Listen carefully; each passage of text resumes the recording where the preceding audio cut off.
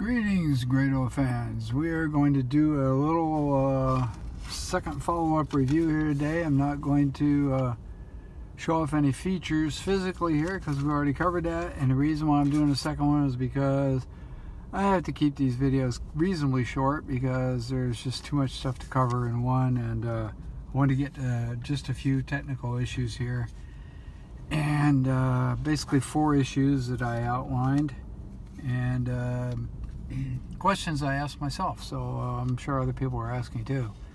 And the reason why there's no comments on these videos is explained on my page. If you look on the page, you'll see the reason why. So let's, first question here, people ask, is the Grado Wireless here, this new GW-100, some kind of a bridge between the, you know, the little kind of informal portable headphones like the Grado, or some of the things out there like oh, I don't know, maybe one of those ones that Cost makes. Is it a bridge between that and their other series, you know, like the SR series? And I would say no, that the way that this headphone sounds and the way that it performs, the kind of drivers it has, all that sort of thing, it's a full-up Grado. It's like the SR series. To me, it sounds at least as good as an SR 325, which is a pretty bold claim, but that's the basic idea here. Now, in Bluetooth, now I'm talking about wired sound here, it can be that good. And with a DAC, it's even better, of course. But in Bluetooth mode, of course, you don't have as much resolution as you would have if you're running wired, especially to a good DAC. But, you know, you're using Bluetooth when you're walking around doing other things and when you're outdoors and all that sort of thing. So, you know, the ultimate resolution is going to be lost on you anyway. So, the design is perfect for all intended purposes.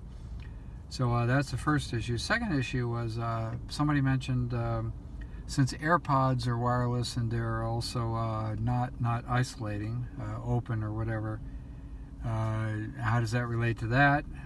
And I'd say they're not comparable because AirPods sit in the outer ear. They're not IEMs. IEMs can actually sound very hi-fi, but sitting in the outer ear like that, they're a little more like an earbud. But the AirPods and the EarPods are much better than the old-fashioned earbuds, the little round things. But the sound quality of them varies tremendously depending on how close they get to your ear canals. People with very small ears, they do a lot better with those. But in any case, even if you tune one of those up, EQ it up so that it's, you know, as flat as possible, it's still not going to be as good because it's just not made to be that good. The drivers aren't that good. They're not made to be a high quality IEM. So anyway, AirPods, they could actually serve the same purpose, but not the same sound quality.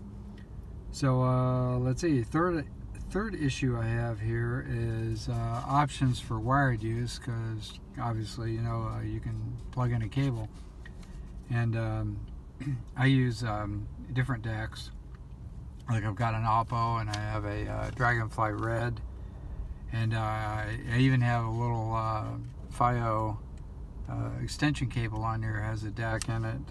It has a lightning plug on the end of it for Apple phones. And also when I'm out in portable use somewhere and everything else, I might use that Belkin cable that goes from 3.5 to lightning. Those can be pretty convenient for best sound though. Indoors, when it's quiet, when you can really hear that resolution, just plug in a good DAC and you could be amazed. Also, the other thing about this headphone is that unlike some that don't have a true passive mode, or the passive mode isn't equalized because the electronics aren't active. So in the case of Bose, the active mode is equalized, the passive mode is not. In the case of Beats Studio 3, it's kind of hard to say there's a true passive mode because as soon as you plug the cable in, the electronics always turn on. So in this particular case, you have a true passive mode, and it sounds its very best. The signature is the same either way, but of course you get the best quality passive. But it's a true passive mode, so it's a great home headphone as well as portable. Now the last item that I had on my list of these 4 questions is about the tuning if the headphone's tuned by the people who make it for the best musical sound for, you know, acoustic and natural instrument sounds and all that sort of thing, and voices, you know, for realistic kind of natural sound, as though you're, you know, listening to live music or something, then if it were tuned for that, then would it be less suitable for EDM, rock, metal, and that kind of thing?